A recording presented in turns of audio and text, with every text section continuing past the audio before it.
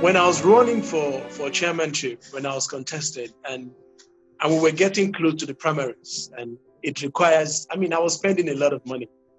And most of the Christian brothers will come around me and say, Brother George, we are praying for you. We are praying for you. We're praying for you. So it got to a point I started telling them, I said, stop praying for me. I have prayed. I'm not just spending prayers. I am spending money. The church needs to realize that the politics where we find ourselves in today, it's money driven. And not just in Nigeria. You go to America. You see the hundreds of millions of dollars that goes into a candidate presidential election. So it's not just peculiar to us alone. A presidential system of government of election is expensive. But the church... So it's about the system.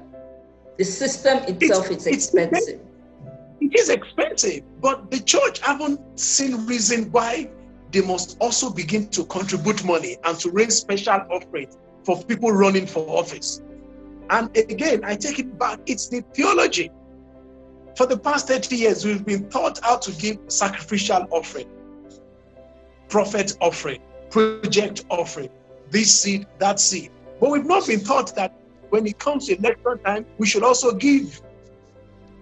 But I've also seen some churches in the past election, 2019 specifically, I had some pastors say it categorically from their pulpit. If your friend, your brother in church is running for office and you believe in what he stands for, put money in his campaign. And for me, that I was really glad when I heard that from the pulpit, which shows that the church is beginning to realize that to run effectively the presidential system of government, either at the federal, state, local level, whatever office you're running for, you need money. And it's better that it's people around you that contribute so that you don't sell your soul, so that when you get to office, you haven't compromised the process of getting there. So it's good that that reality is beginning to dawn on us. And I believe that as we mature, year in, year out, political cycle in, political cycle out, that awareness will get deeper. And it will get to a point whereby a Christian candidate would say, I'm running for senatorial whatever, and an offering will be raised in a service on a Sunday morning for that particular candidate. I'm waiting to see that day, and we're getting closer to that.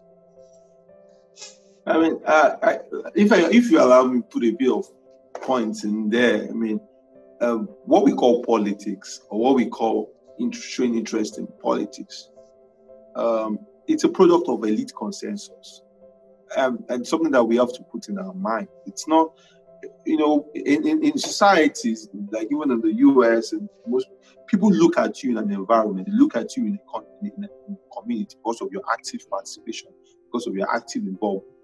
And they have a belief and some feeling that Obafemi George can represent us well. So there's a consensus backing you up. It's unfortunate that people wake up in Nigeria and say, I want to run for office. But there's a sense of communal thinking that says, this is the person that can do well for us if he gets the office, even because without power, he or she has been doing well. So they are willing to go with you all the way with their resources, with their own physical strength, and every single thing that has to do with them. They want to go all the way to make sure that you are able to get there. That's why you find, we've copied, if you look at the US, where we copied this whole this expensive presidential system. Because in the UK, all you need to run for is your primary constituency, which is equivalent maybe to local councils in Nigeria. That's all you are running for, to be a member of parliament. But in Nigeria, it's the opposite. You're running with you're a governor or a chairman or you're a president. You're running your entire mandate of the country. And it becomes extremely expensive in that regard. And so what you see politicians, they do, the traditional politicians, they sell their houses, they take everything in there. But we as Christians must also be able to go all the way down that people want to run for offices in that we know.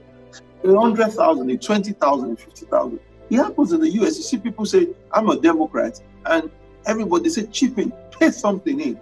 And people are paying $10, $20. They have agreed to say, I will take $5 from my account every single month as my own commitment to this candidate because I believe in his vision, in his values. And when he gets there, I'm not hoping that he's going to appoint me I'm going to step in to my role as a citizen and hold them accountable.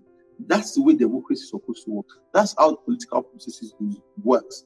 But people look politics like, oh, he's well to do.